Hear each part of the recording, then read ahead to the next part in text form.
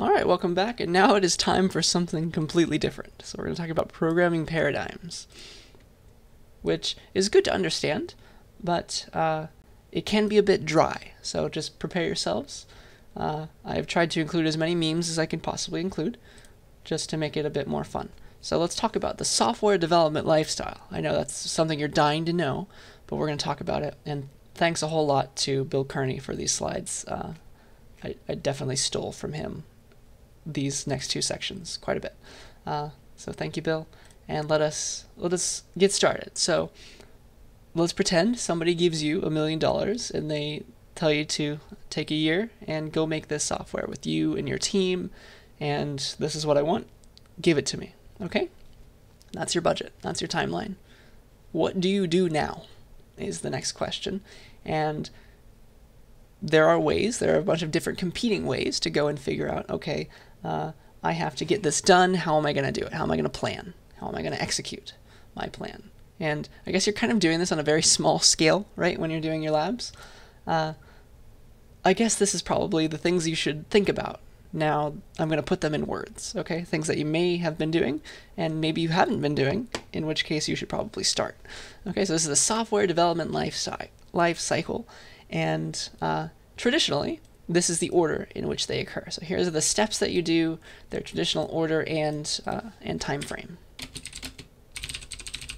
Okay, so the first thing that you need to do when somebody gives you $1 million and you need to make some software for them, you have a year, is you need to figure out what in the world you're writing. Okay, so you have to gather requirements, you have to analyze them, figure out what your customer is actually wanting. Okay, because maybe you didn't get enough information, maybe you need to meet with the customers that are actually going to use this software.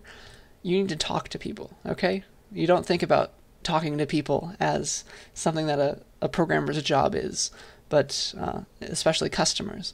But that is exactly what needs to happen here, okay? So the first thing that needs to happen is you need to figure out, hey, what am I actually doing? Okay, so you're analyzing your requirements. That's the first step. Then, after you kind of understand that you're going to figure out what you need. You're going to figure out use cases, like how is this software going to be used, okay?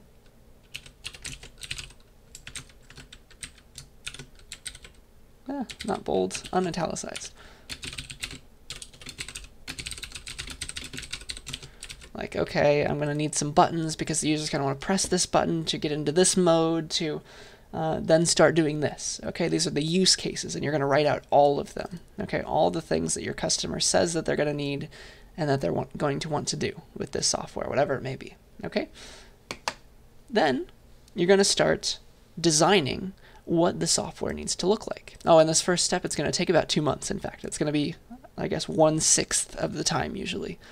This does take a while to do, to figure out, like ask the customer, because sometimes they don't know what they want, right?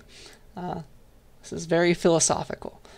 Then you spend the next 2 months, so another like 1/6 of the time process, to actually go and figure out, okay, this is the code that I'm going to write. Okay, I need to design and specify everything that will be written by any programmer. Okay, that's going to take 2 more months. This is the design phase. Okay, hopefully you're doing this when you write your lab. You're designing how you're going to implement it, right? So you're going to write down, again, using words. You don't think that programmers are like people, but they are. They have to be. Software engineers have to be. You write down exactly what the code does, and every single function in class. Like, you got to write so much documentation. Every single function in class and other thing that your language supports, you have to figure out all of that. Okay, so I need this function X because this customer wants to do Y in use case Z. Okay, that's the idea. It's a lot of work. And I need to package it up in this class because it'll make it easier to think about as all of our programmers work. Okay, this is from a team's point of view all this time.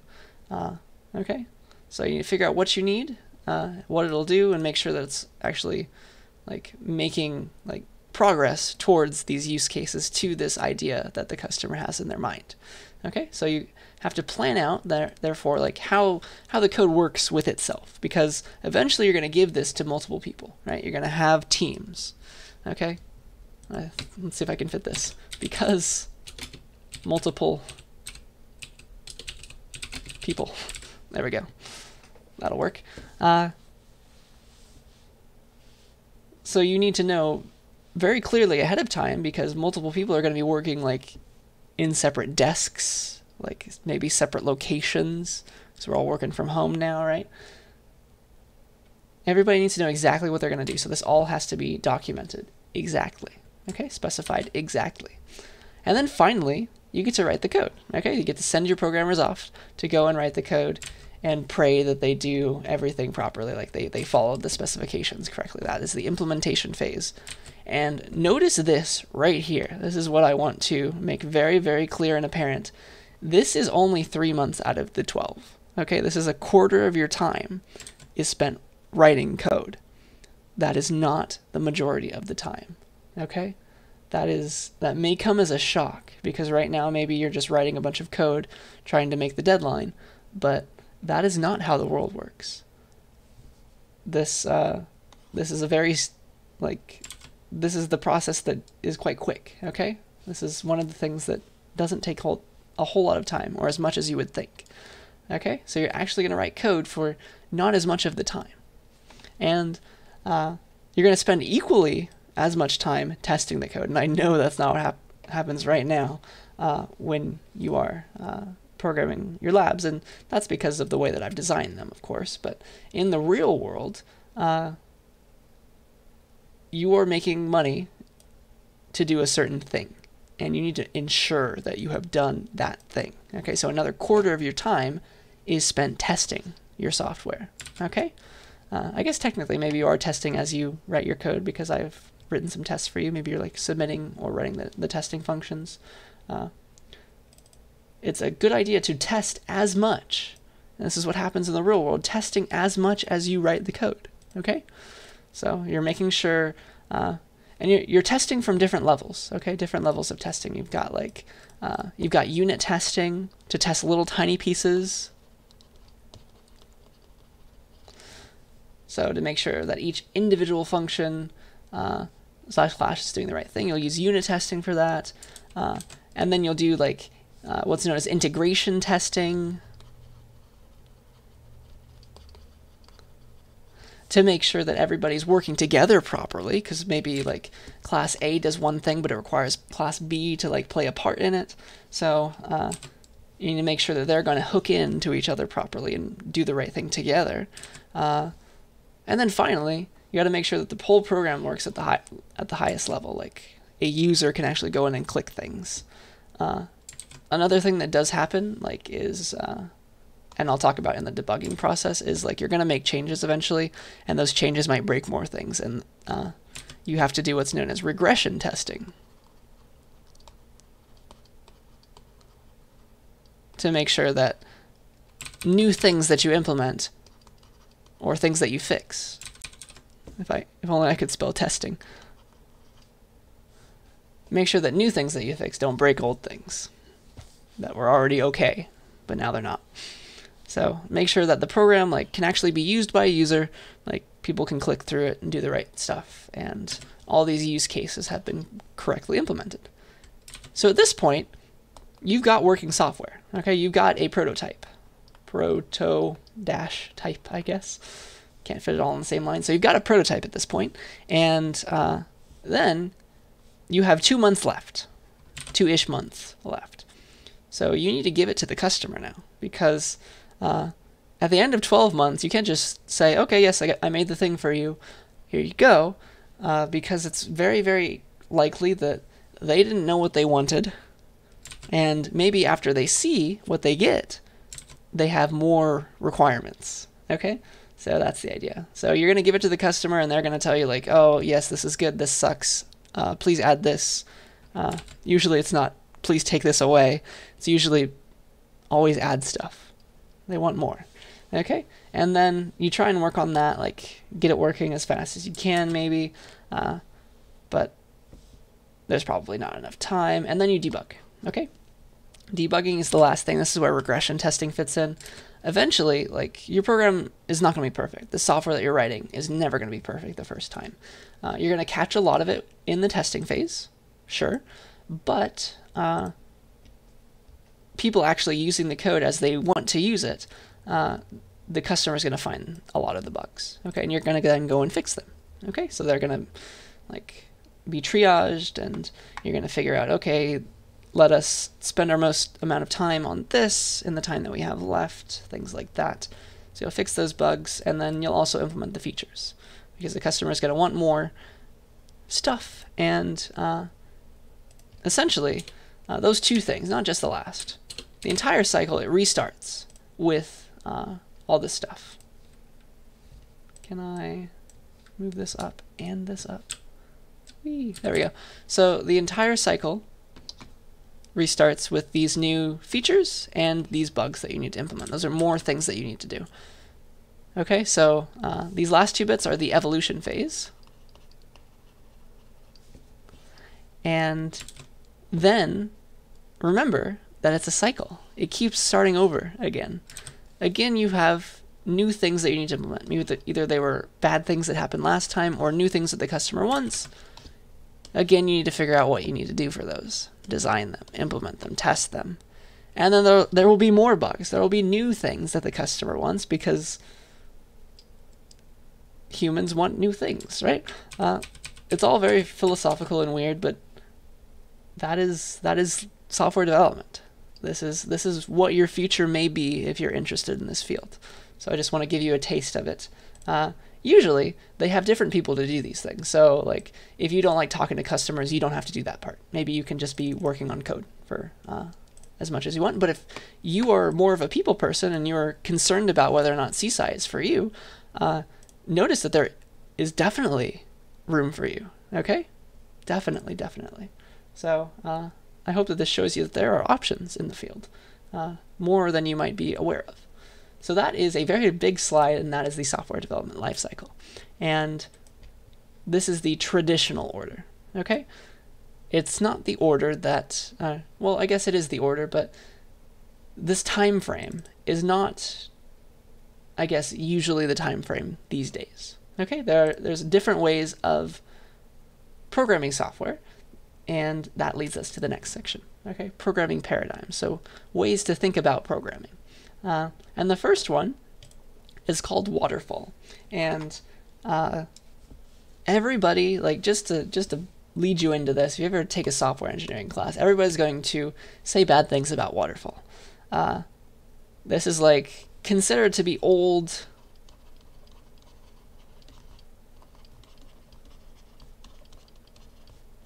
And silly, and not what you want anymore. Behind the times, okay? But it may still have a place, and it has a place still in, like, very, very critical software, okay? So it's still being used, and it does have a place.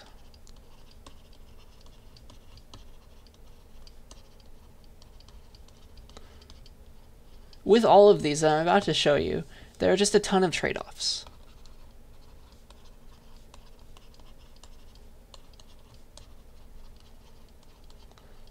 And it's up to your managers, to your, like, CEOs, to whoever's in charge to figure out which paradigm works best for your company.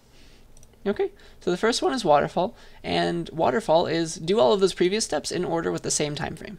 Okay, so dedicate just that same amount of time, do all this stuff in order. So the pros, I think one obvious one is that, okay, yes, requirements, specification, design, actually code, test. That's one very tiny box for testing, but that is waterfall in a nutshell. It's like there's water, it's falling, and whichever, like, time has passed, and the water is now falling on the next section. Okay, when enough time has passed. So now we need to start the testing phase, because waterfall says so. It goes in order. It's all just tumbling down.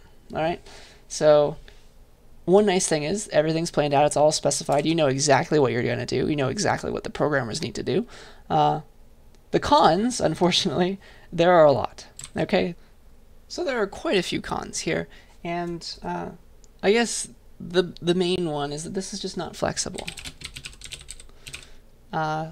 You suddenly have to start like, okay, I gotta do requirements before like designing my code and actually doing code. That's the order that this needs to happen, and it cannot change.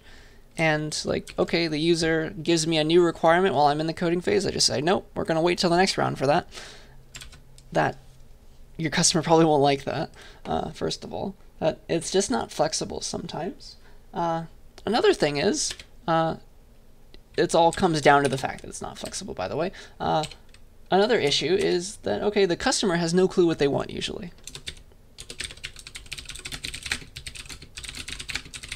Until they see it in action, until they actually get the product, like down here, they see the prototype and, okay, yes, this was what we wanted, or no, this actually wasn't what we wanted. Now we know better what we do want.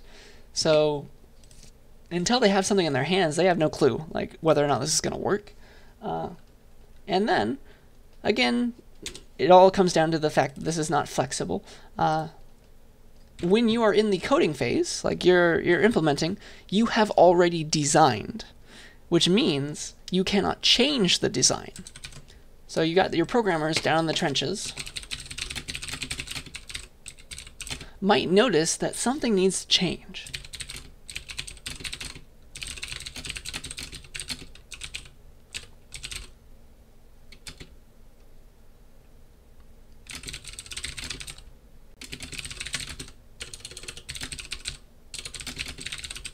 But you've already planned everything out in the design phase. You can't change anything.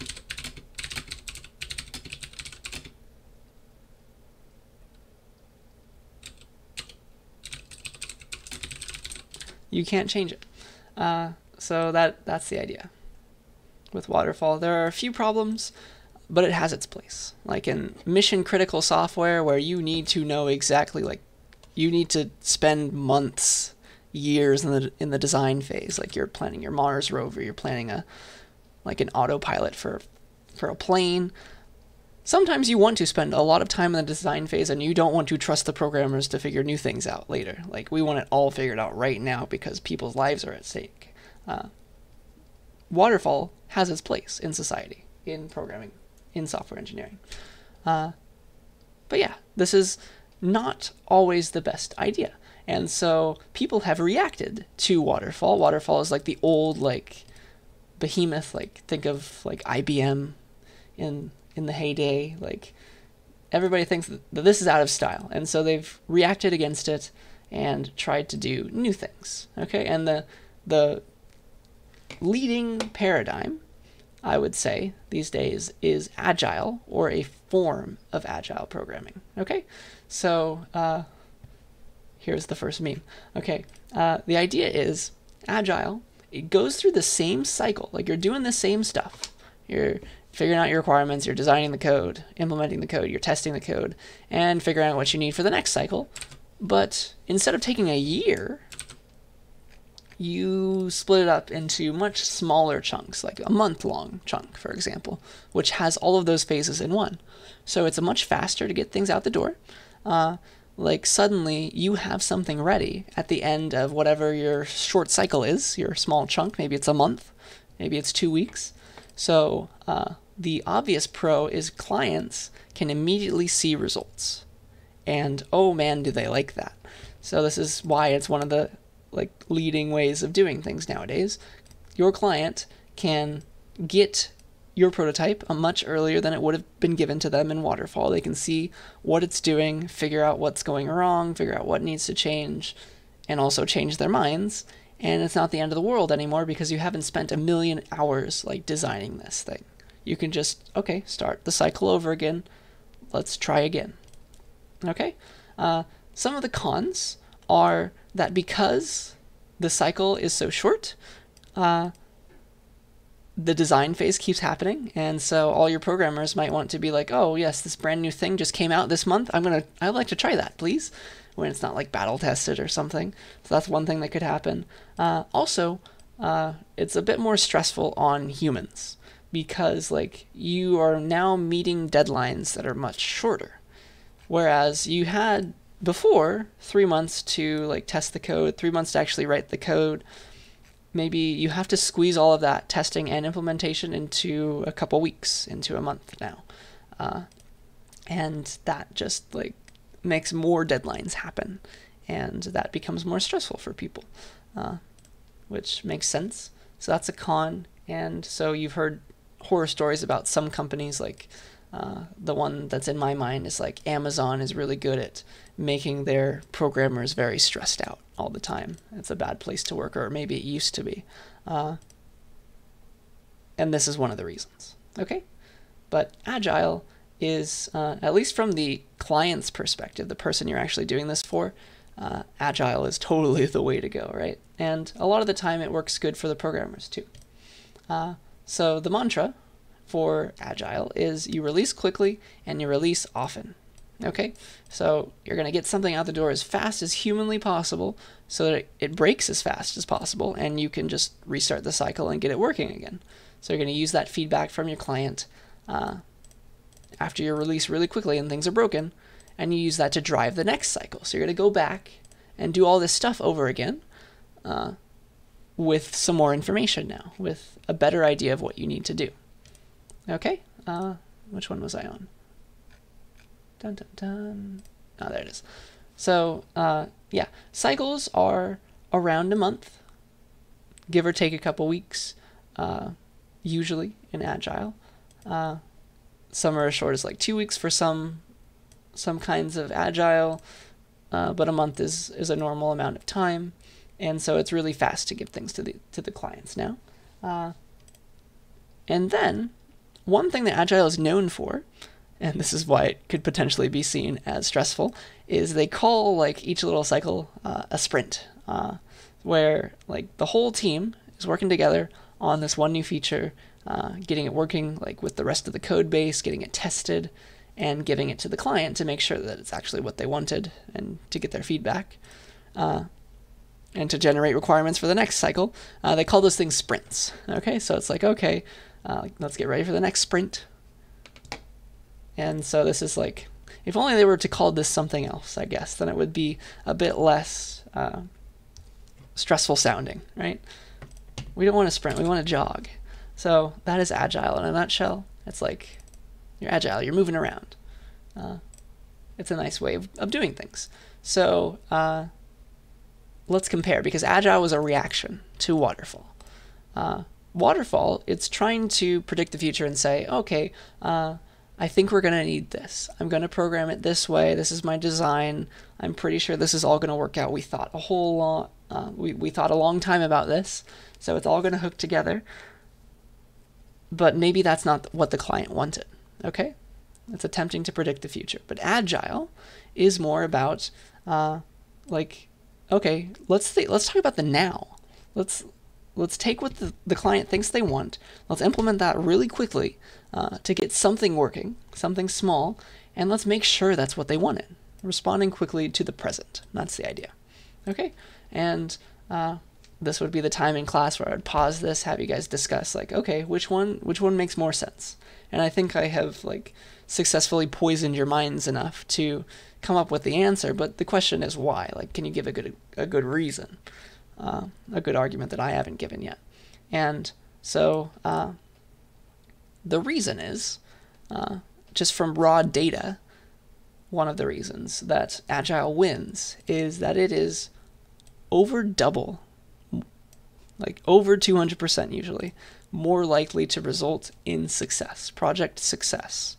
Which, what does project success mean? It's like, okay, yes, we gave it to the customer, it was on time, it was what they wanted.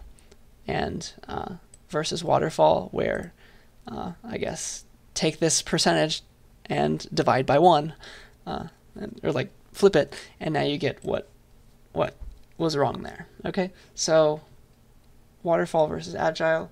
Most people these days are going to choose Agile. Okay, so if you go work at a company, they're going to have some kind of Agile method usually. And at the internships that I did in industry, this is exactly what happened. Everybody was using Agile. All right, or some like features of it. So here's a cool graph form that shows you what's going on. Here's waterfall over here and agile over here.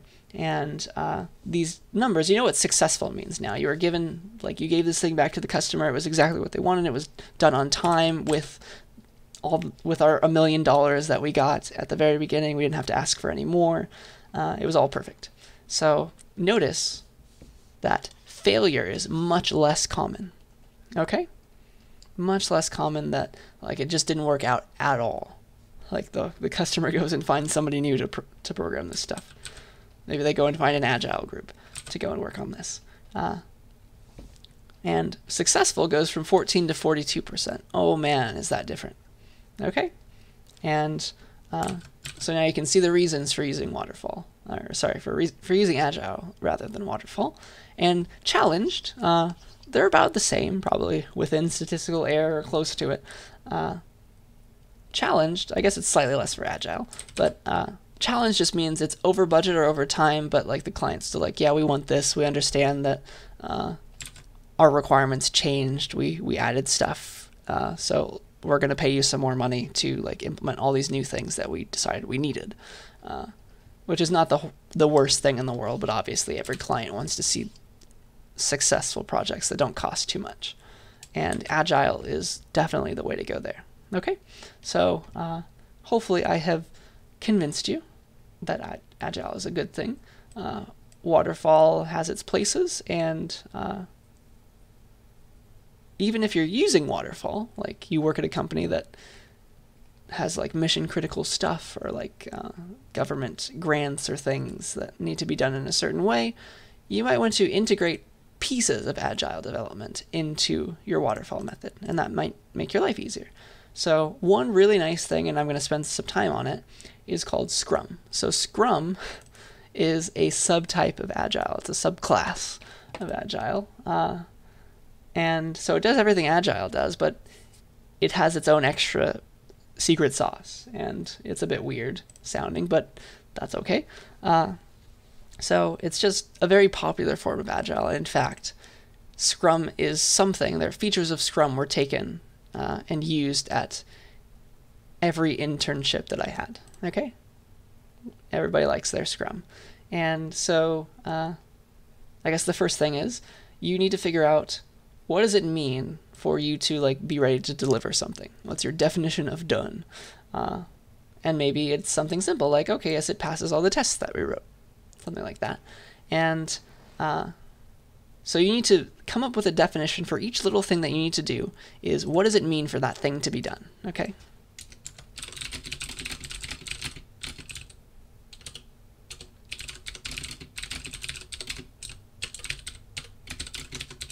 To be defined as being done. That's the idea. Then what you do is you generate what's known as a backlog, which holds what you still need to do. Okay, all the new features, like they just pile up in your backlog. Boop. Got a bunch of things like, and also you need to figure out how long they take. Okay, you give them a priority, like this one's super high. I'm going to color them green. We need to get these done first because they're mission critical. All right, the rest are like, okay, it'd be nice to have them, but the client really wants these two things right now. Okay, so you're going to give them a priority, a risk, like, okay, what's the risk of us not getting this out? Like, maybe we should have more people work on it so that everybody can see, like, okay, we need to dedicate ourselves to this particular task because it's going to be hard, it's going to take time, and it's high priority. And then you also estimate the development time, which is really hard to do, but you try. Okay? And then there's a special person called the product owner, and they pretend to be the client, like they're the voice of the client. They generate the backlog and the priorities. Like maybe they actually meet with the real client, but they're like an actor. Okay? They pretend to be the client in all the goings on for Scrum. Okay? They generate the backlog and the priorities. So you have somebody, like a people person perhaps, to go and do this stuff. And then we have what is known as the Scrum Master, which is hilarious. So the Scrum Master just guides the rest of the team through the Scrum process. and they make sure that like nobody's getting in the way. They make sure that like, okay, yes, the CEO of the company is happy, and the developer, so that the developers don't have to like meet all day long, because who wants to be in a meeting? So sprints, so here's that word again. They're a little in Scrum, they like to have usually 2-week sprints, maybe a month-long sprint. Again, this is agile, plus or minus a couple weeks, but sometimes it's as short as 2 weeks. And there are planning events, which can be long, take a while, and the highest priority tasks are taken off the list, and that becomes your backlog. Okay, you have a bunch of tasks that you need to do, and then you suddenly generate from those tasks, oh no, the backlog of things. Okay, that's the idea. And then this is the key. This is probably the coolest thing. Even if teams don't do Scrum, they usually steal this idea from it. And this is definitely always the case. It's a very popular thing to do. You have 15-minute daily meetings, super duper short, at the start of each day until the end of the sprint. This is where like everybody gets held accountable. Like every member says what they did the day before. Like, this is what I worked on. This is what I'm going to do today. And this is what's in my way right now. This is some challenges that I've been facing, so that maybe we can rearrange all of the workforce and to help you out maybe. And like to rearrange the backlog. Maybe this is really going to take more time now that we've started working on it and we know it needs to be done. We have a better idea. And so people love to steal this idea, even if they're not doing Scrum. This 15-minute daily meeting is super short, and it's usually the only one that a developer has to go to. So it like doesn't waste a lot of time, and everybody knows what they're doing and what other people are doing. It's really nice. So yeah, everybody's just working through that backlog with a certain priority level each day, completing those tasks. And yeah, that's Scrum in a nutshell. This is a nice diagram. So you're gonna make a backlog of all the things that the customer wanted. That's your product backlog. And then for each little sprint that you choose, which can be 2 weeks, it could be a month. This diagram, it's considered to be a month. Each day you're working on stuff. You're meeting, like stand-up meeting. And you're running your sprint, and then you deliver something to the user to go and look at and make sure it's all working. Okay, so that's Scrum in a nutshell. Yeah, so at the end of each cycle, you get together and make sure that like everything's still on track, like see what went well, like how can we improve this stuff for next time. And again, of course, the customer gets something. So as I was saying, with those two 15-minute meetings, everything is super short. Like everybody understands that everybody else's time is valuable, and so all these Scrum meetings are quite short, and like if the timer's up, like we're just gonna walk out of the room. That's the idea for Scrum. So it's making sure that everybody is happy and they're not having their time wasted. Okay, so finally let's talk about a burn down chart.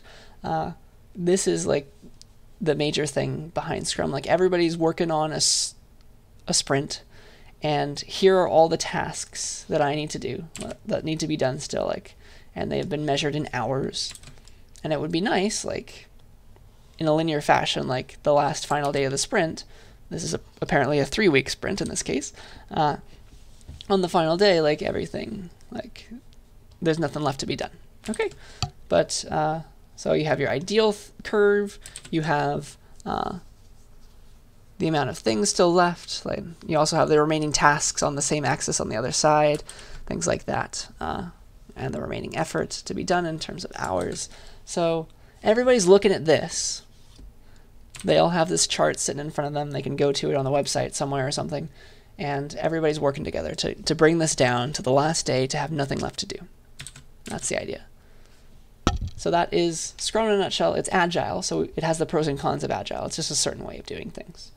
Okay, the final one is TDD, and I've talked about this a little before, but TDD stands for Test-Driven Development.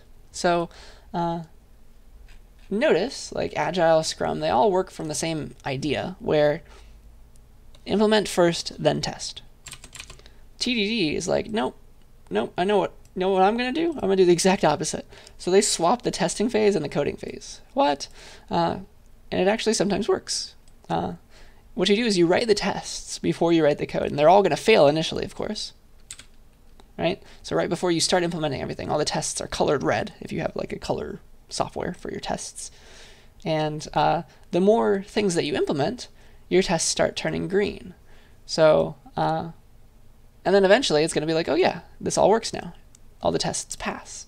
So the whole idea for writing tests before you write code, the mentality is that you get to figure out how this software, like you get to figure out how the functions / classes are going to be used.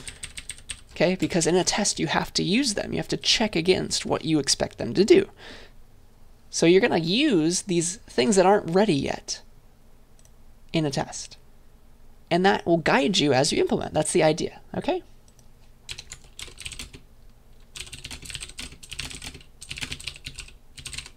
That's the idea behind test-driven development.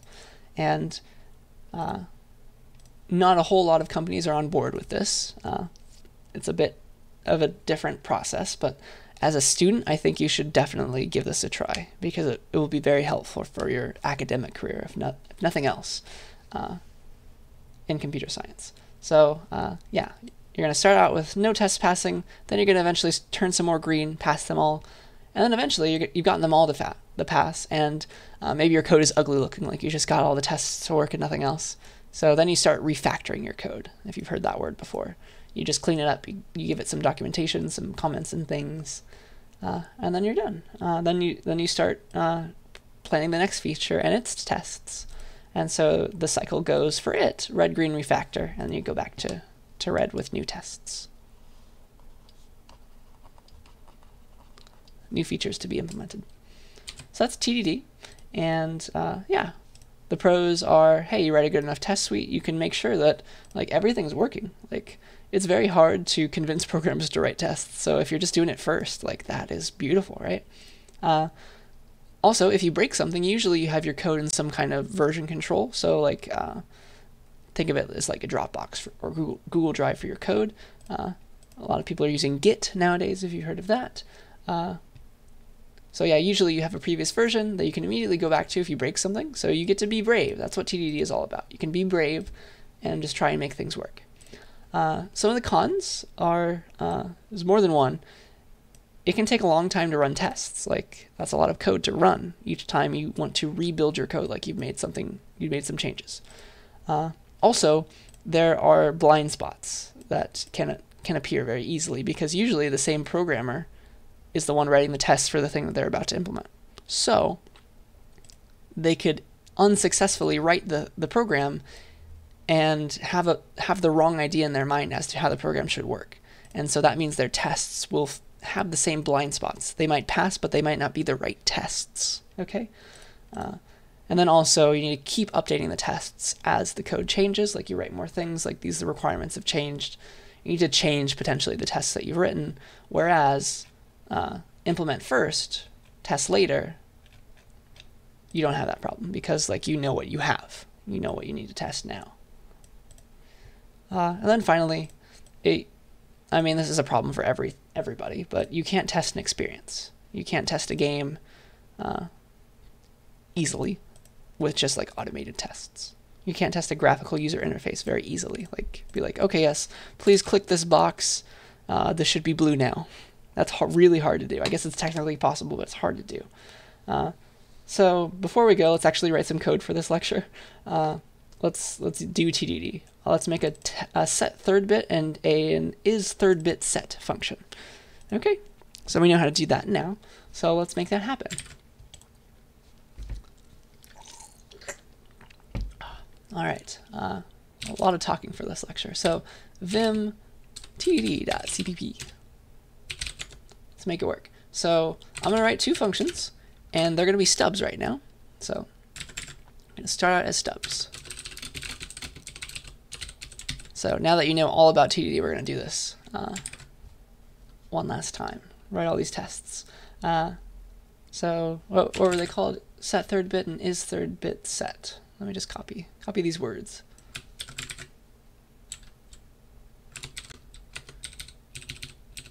Boop. So set third bit is going to take a number and set it. So like take an int reference and set that thing. Is third bit set is going to like tell us whether or not a bit of a number was set. I guess we don't need a reference for that one. And so it'll return back true or false if it was set or if it was not set. So let's have stubs now to do nothing. So alternatively, I could have returned false. So now let's make tests for these. Okay, let's make our assert true function. You know what? I'm gonna be very lazy. There's actually a CSCI library that I've never used in this class before, but it has an assert function, which takes one boolean.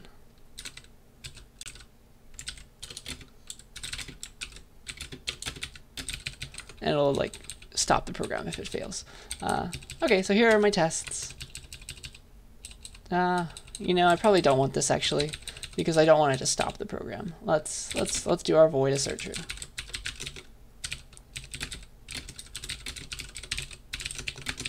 Be like if b cout past description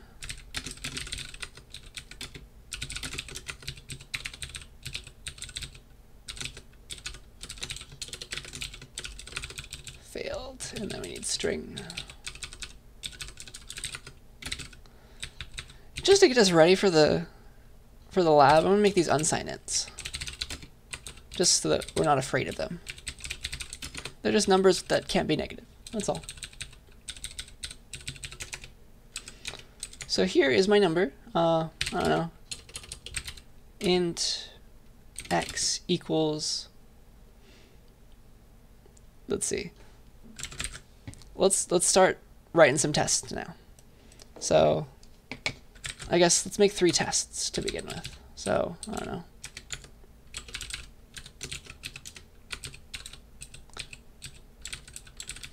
I think 3 is plenty for now. That's probably all we need. So this will be void. And so what do we want to happen? Oops. Well, eventually we're going to be calling assert true after we build some stuff up. Be like, okay, let's start out with 0. The third bit of 0 should definitely not be set right now, yeah? So assert true not is third bit set x.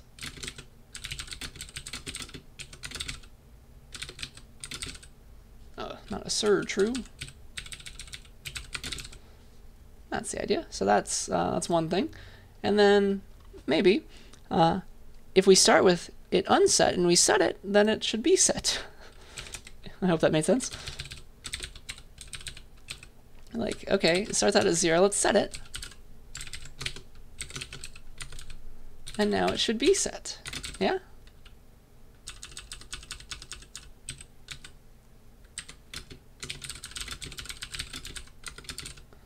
And I don't know, let's make up a third test now. Let's be like, okay, setting it twice should still work. That's the idea. Maybe it was flipping it accidentally, and this test will make sure that if it was just flipping it, it would be again a failed test. So let's run our tests. 1, 2, 3. Yeah, these are all unimplemented, but they will compile. Excuse me.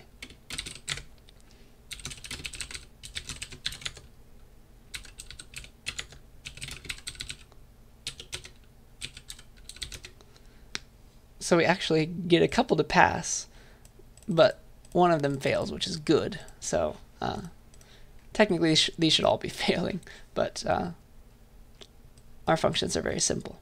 So let's now get them to work. Let's get, maybe let's get is third bit set to work properly. And we'll just say, hey, return, well, is x and 1 shifted left by 3 non-zero. That's the idea. Technically, you don't have to include the unequal to 0 because it'll convert any non-zero number to true. Just remember that. Okay, so that should work. Whee! So now this one passed, and now because this one is correct, the other two are going to fail. And then we work on that. Okay, got some greens and some reds. Let's make them all green now. So I'll just say x equals x, or to set, remember. Let's actually do it incorrectly. Let's do XOR, so that it will incorrectly set that bit. Okay, so right now it's incorrect. Dun dun dun. So now it'll set it once if you call it once, but it'll flip it. It's actually flipping the third bit right now. So the first two will pass because it does set it, but really it's flipping it. So if you do it twice, it'll fail. Ooh, that's nice.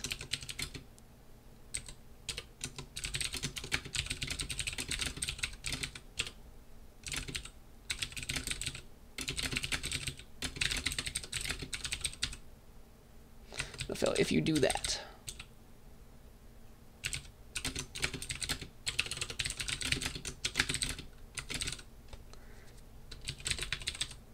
There we go. So this needs to be OR. And now I think we're going to have some all green, and we can have confidence. If we run enough tests, we can be confident that it's going to work properly. That should be after setting it twice. Okay, I'm happy.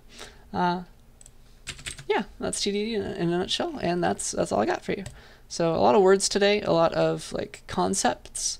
That was not programming. So maybe that's a breath of fresh air for you. I don't know, but it was a bit different. So some exercises before we go. I really encourage you to try out test-driven development. So maybe you're already doing it in that you're running my tests on your code as you go, but it would be extra helpful for you to write the tests before you implement anything else at all, if I'm asking you to write any tests.